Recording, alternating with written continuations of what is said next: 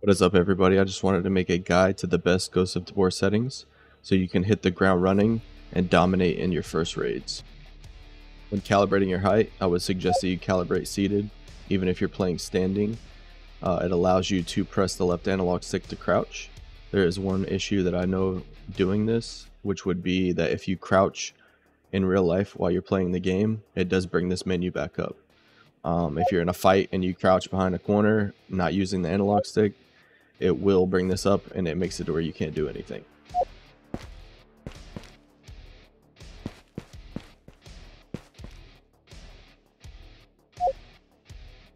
The next setting that I would like to talk about would be virtual gun stock.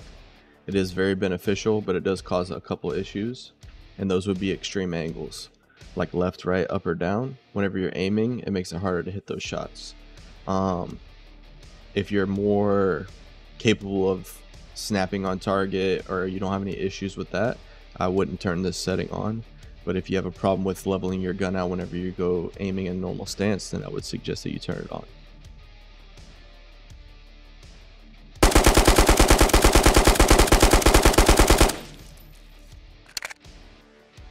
Another big one is going to be head-based movement or hand-based movement. I think hand-based movement is going to cause a lot of issues.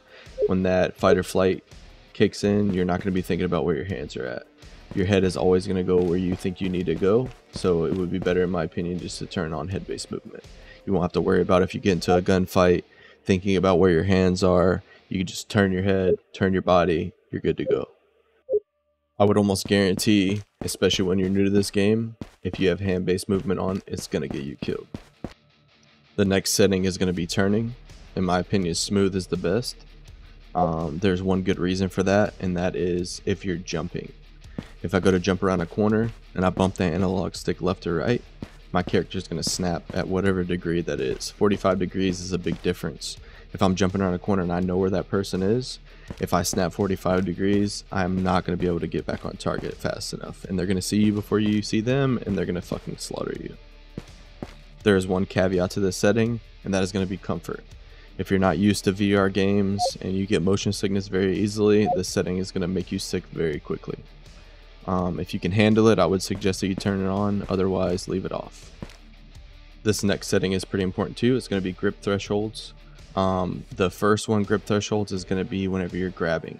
You want this to be as low as possible, so whenever you press that button even the slightest amount, it's going to grab. The release threshold, you can leave that at default or lower it a bit if you feel like it. The main thing this is going to help with is going to be grabbing things, especially looting. The only issue that I find with having it as low as possible is going to be that sometimes you grab shit you don't want to grab. There'll be times where I crouch down to open a drawer up, and instead of opening the drawer, I grab the gun off my belt. It is quite annoying, but once you get the hang of it and get over that, it makes it a lot easier. This next setting is going to be hand pitch rotation, and this is going to allow you to adjust your normal stance. So whenever you aim, without thinking about it, you just bring your gun up to your face. It's going to allow you to adjust whether the sights are on target or not whenever you aim. The best thing to do is just to do it multiple times over and over and over again and kind of get a feel for where your gun is landing whenever you're just normally sticking your hands up.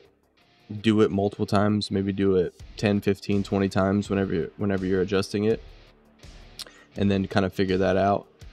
It allows you to adjust the rotation of your hand up or down to compensate for the way that your hands are normally, and you can get it to where your natural stance is going to be on target every single time you pull your hand up. Obviously that's very important in any gunfight because you want to be able to snap on somebody as fast as possible. You don't want anybody to have the upper hand on you, and this is going to allow you to do that every single time. So practice this over and over and over and over and over again until you get it perfect. One quick tip would be to not close your eyes, either one of them, whenever you aim. If you have both eyes open, you can see the target from both eyes. It makes it way easier to snap on target.